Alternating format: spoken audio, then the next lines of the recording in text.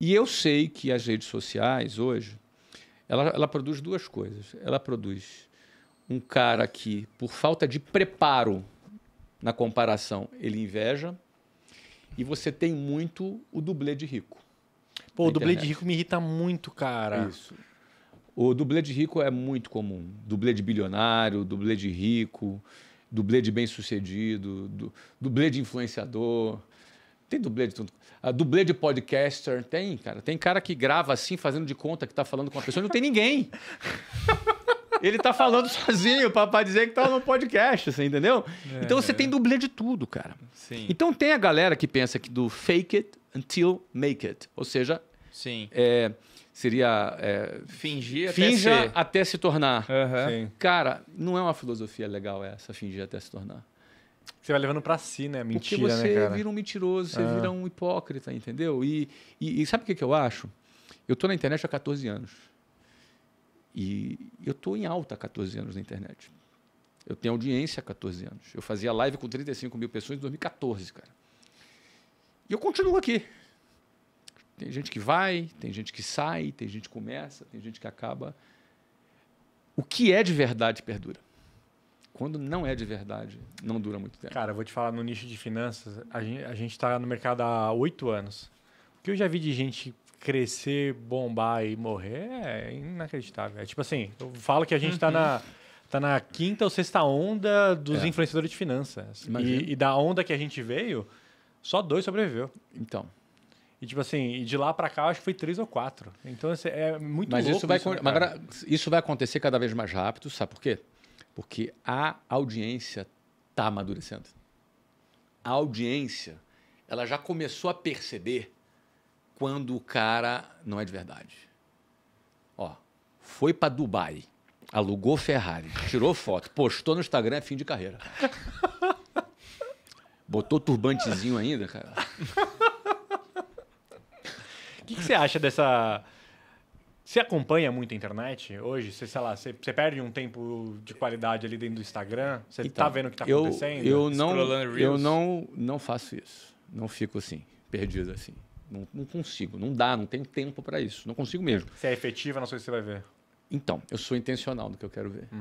Então, assim, eu não sou consumidor de conteúdos na internet. Eu sou produtor de conteúdo na internet. O que eu consumo de conteúdo na internet é para me manter atualizado. Eu tenho 52 anos de idade.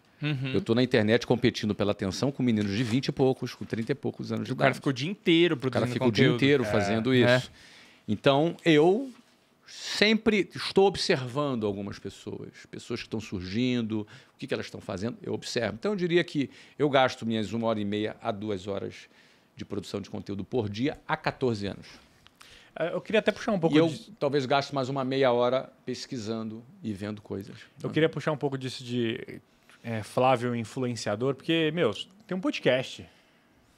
Como que foi para você gravar essas 3 temporadas? Como que foi esse projeto? Muita gente fala disso com você, depois que você começou a gravar podcast, ser um podcast. Quem não segue ainda, vai lá no Conselho e segue o canal do Flávio. Cara, é bom lembrar, Kaique, que em 2014 eu lancei um podcast chamado GVCast, que teve 20 milhões de downloads no ano. Caraca. Não é isso em 2014. Eu ouvi muito o GVCast. Você ouviu o GVCast, né? Muito. Então... E quando eu falo... mais videocast, né? Não. Esse formato é maravilhoso. Não é? É assim, eu adoro o Conselho.